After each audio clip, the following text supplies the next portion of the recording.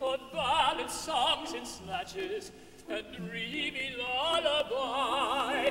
My catalogue is long through every passion ranging, and to your humors changing, I tune my subtle song. I tune my subtle song. Are you in sentimental mood? I'll sigh with you. Oh, sorrow.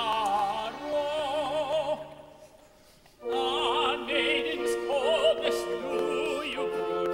I do so too. Oh, sorrow, sorrow. I'll charm your willing ears with songs of lovers' fears, while sympathetic tears my cheeks bid you.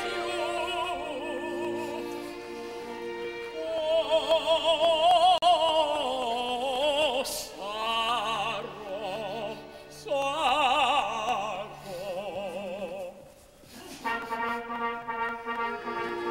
But if patriotic sentiment is wanted, my patriotic ballads cut and dried. For where a country banner may be planted, all other local banners hardly find. Our warriors in serried ranks assemble, never where they conceal it if they do. That they shouldn't be surprised when nations tremble before the mighty troops of Titipu. We shouldn't be surprised the nation tremble, tremble with alarm before the mighty troops of Titipu. And if you call for a song of the sea, we'll heave the capstan round with the yo-heave-ho, for the wind is free. Her anchors a trip and her helm's a lee. Hurrah for the homeward bound. Yo-ho, heave-ho, hurrah for the homeward bound. To lay aloft in a howling breeze may tickle a landsman's taste, but the happiest hour a sailor sees is when he's down at an inland town with his Nancy on his knee. Yo-ho! And his arm around her waist. And then the capstan off we go as the fiddler swings us round. With yo-heave-ho and the round below, hurrah for the homeward bound. With yo-heave-ho and the round below, yo-ho-ho, yo-ho, heave-ho, heave-ho, heave-ho, yo-ho.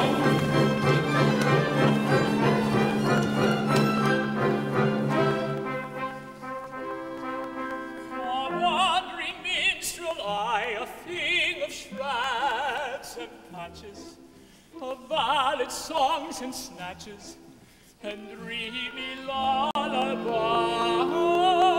and dreamy lullaby.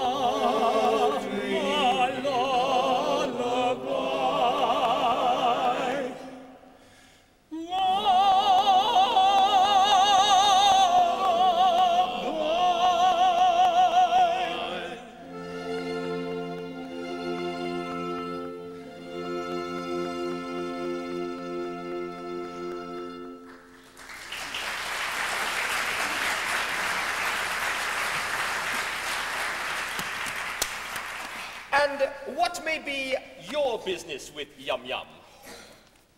I'll tell you. A year ago, I was a member of the Titipu town band. It was my duty to take the cap round for contributions. While discharging this delicate office, I saw Yum Yum. We loved each other at once, but she was betrothed to her guardian KoKo, a cheap tailor, and I saw that my suit was hopeless. Overwhelmed with despair, I quitted the town. Judge of my delight when I heard a month ago that KoKo had been condemned to death for flirting. Well, it is true that KoKo was condemned to death for flirting, but he was reprieved at the last moment. And raised to the exalted rank of Lord High Executioner under the following remarkable circumstances.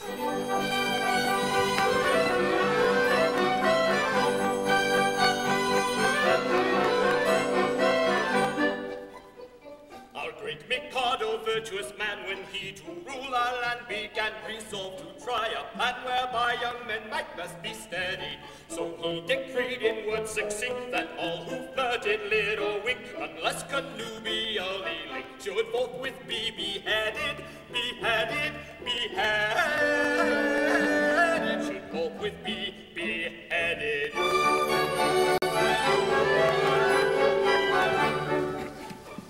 And you'll agree that he was right to so decree. And I am right, and you are right, and all is right as right can be. And you are right, and we are right, and all is right as right as right can be. And all is right as right can be. Right as right can be.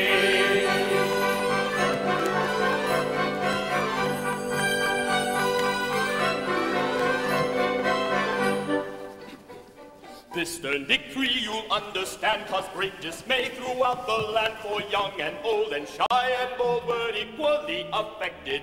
The youth who winked a roving eye or breathed a non-connubial sigh was thereupon condemned to die. He usually objected. He usually objected.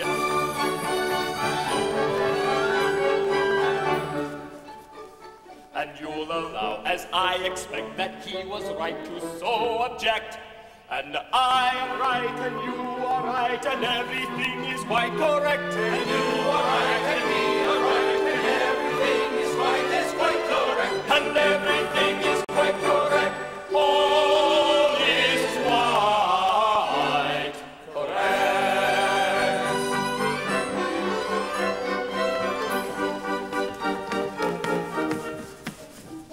And so we straight let out on bail a convict from the county jail, whose head was next on some pretext condemned to be mown off, and made him headsman, for we said, who's next to be decapitated cannot cut off another's head until he's cut his own off, his own off, his own off, until he's cut his own off.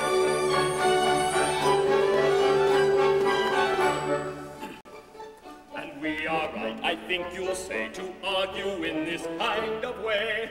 And I am right, and you are right, and all is right to lure allay. And you are right, and we are right, and all is right to lure allay. And I am right, and you are right, and all is right.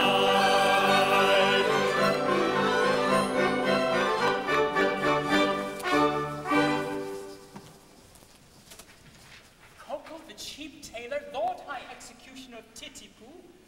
Why, that's the highest rank a citizen can attain. It is. Our logical Mikado, seeing no moral difference between the dignified judge who condemns the criminal to die and the industrious mechanic who carries out the sentence, has rolled the two offices into one, and every judge is now his own executioner. But how good of you, for I see that you are a noble man of the highest rank, to condescend to tell all this to me, a mere strolling minstrel. Don't mention it. I am, in point of fact, a particularly haughty and exclusive person of pre-Adamite ancestral descent. You will understand this when I tell you that I can trace my family ancestry back to a protoplasmal primordial subatomic globule. Consequently, my family pride is something inconceivable. I can't help it. I was born sneering. But I struggle hard to overcome this defect. I mortify my pride continually. When all the great officers of state resigned in a body because they were too proud to serve under an ex-tailor, did I not unhesitatingly accept all the posts at once? And the salaries attached to them? You did. It is consequently my degrading duty to serve this upstart as First Lord of the Treasury, Lord Chief Justice, Commander-in-Chief, Lord High Admiral, Master of the Buckhounds, Groom of the Backstairs, Archbishop of Titipu, and Lord Mayor, both acting and elect, all rolled into one, and at a salary. Pooh-Bah paid for his services, I, a salaried minion, but I do it. It revolts me, but I do it. And it does you credit. But I don't stop at that. I go and dine with middle-class people on reasonable terms. I dance at cheap suburban parties for moderate fee. I accept refreshments at any hands, however lowly. I also retail state secrets at a very low figure. For instance, any further information about Yum Yum would come under the heading of a state secret.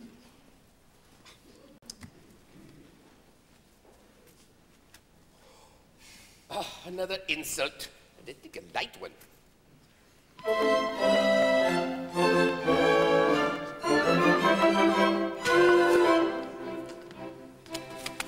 Young man despair, likewise go to Yum Yum the fair. You must not woo, it will not do. I'm sorry for you, you very imperfect ablutioner. This very day from school, Yum Yum will wend her way and home would come with beat of drum and a rum-tum-tum to wed the Lord High Executioner. And the brass will crash and the trumpets bray and the cut a dash on the wedding day. She'll toddle away as all of her with the Lord High Executioner. And the brass will crash, and the trumpets bray, and the cut a dash on the wedding day. She'll toddle away as all of her with the Lord High Executioner.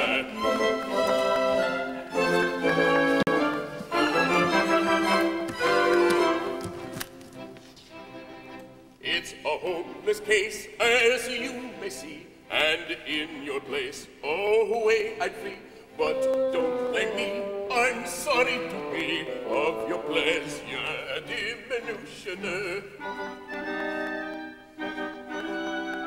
They'll bow their back extremely soon. In point of fact, this afternoon, her honeymoon with that buffoon at 7 commences, so you shun her. And the brass will crash, and the trumpets bray, and the cut a dash on the wedding day. She'll toddle away as all of her with the Lord High Executioner. And the brass will crash, and the trumpets bray, and the cut a dash on the wedding day. She'll toddle away as all of her with the Lord High Executioner.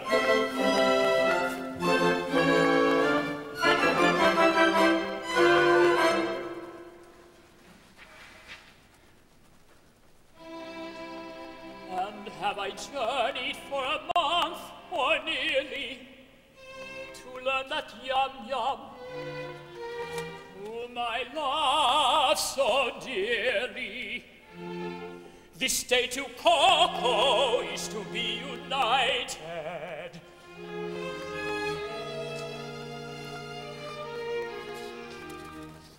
The fact appears to be as you've recited.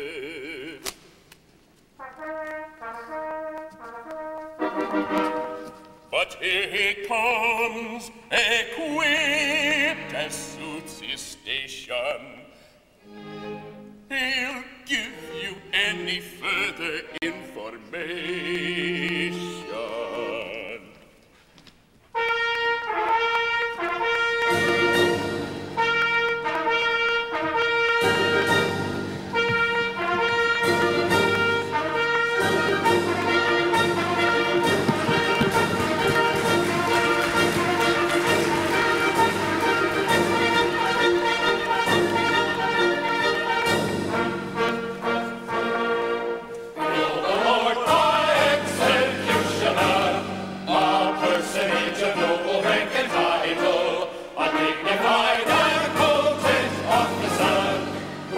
functions are particularly vital.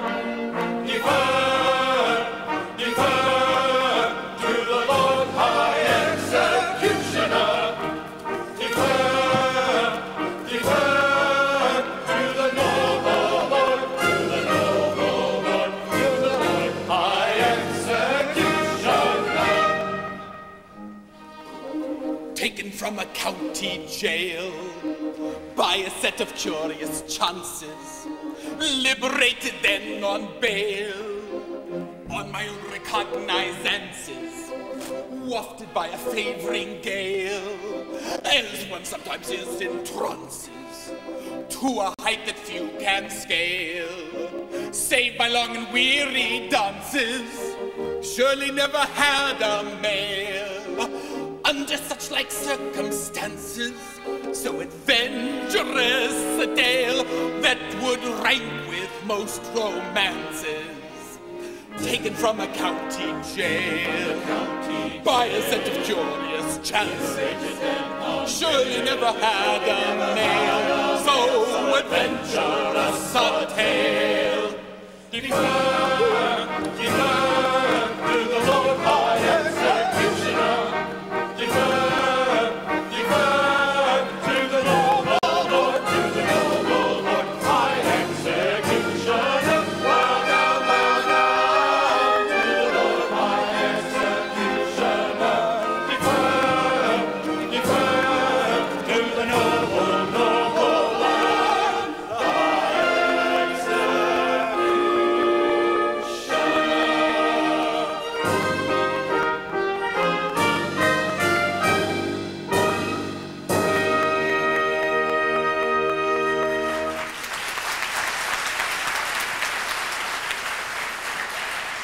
Gentlemen, I am much touched by this reception. I can only trust that by strict attention to duty, I shall ensure a continuance of those favors which it will ever be my study to deserve. If I should ever be called upon to act professionally, I am happy to think that there will be no difficulty in finding plenty of people whose loss will be a distinct gain to society at large.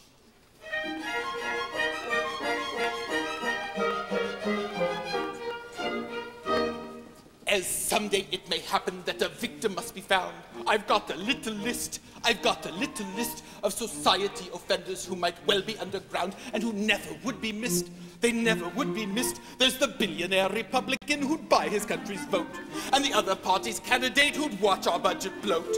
The leadership in Congress who would steer our country right. With their arts attacks and social cuts, they'll bleed our culture white. And all their talk of contracts, let us hope they'll be dismissed. For they'd none of them be missed. They'd none of them be missed. He's got them on the list, he's got them on the list, and they'll none of them be missed, they'll none of them be missed. And there's that tired royal family with their jet-set ski resorts and their spousal pugilists. I've got them on the list, and the Basic Instinct actress with her latest film cavort. I don't think she'll be missed. I'm sure she'll not be missed. And the British stage composer with his feline cash machine, and his Phantom and Evita, and that silent movie queen. The local football owner who would cheat his loyal fans just to move the Seahawks to the land of Disney Tans. He'll find himself in court unless he ceases and desists. I don't think he'll be missed. I'm sure he'll not be missed.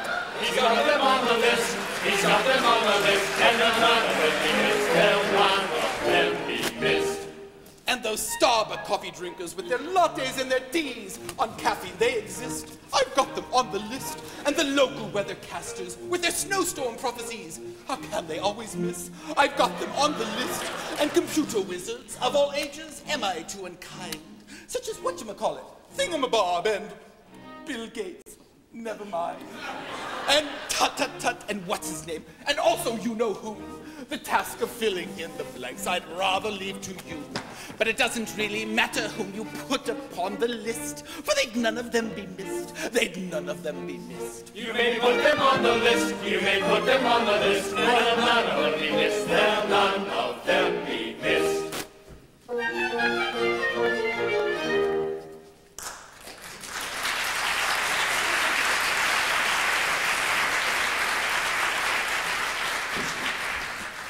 Pooh-Bah!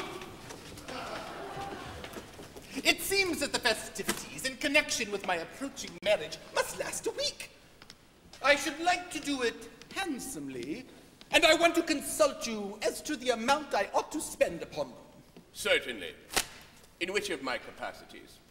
As First Lord of the Treasury, Lord High Chamberlain, Attorney General, Chancellor of the Exchequer, Privy Purse, or Private Secretary? Suppose we say as private secretary. Well, speaking as your private secretary, I should say that as the city will have to pay for it, don't stick yourself, do it well. Exactly. As the city will have to pay for it. That is your advice? As a private secretary, of course, you will understand that. As Chancellor of the Exchequer, I am bound to see that due economy is observed. Oh, but you just said don't stint yourself. Do it well. As a private secretary. And now you say that due economy must be observed? As Chancellor of the Exchequer. I see. Come over here, where the Chancellor can't hear us. And now then, as my solicitor, how would you advise me to deal with this difficulty? Oh, as your solicitor, I should have no hesitation in saying, Chancellor. Thank you. I will. If it were not that... As Lord the Chief Justice, I am bound to see that the law isn't violated. I see. Come over here, where the Chief Justice can't hear us. Now then, as First Lord of the Treasury... Of course, as First Lord of the Treasury, I could propose a special vote that would cover all expenses. If it were not that, as leader of the opposition, it would be me duty to resist it tooth and nail, or pay my perjury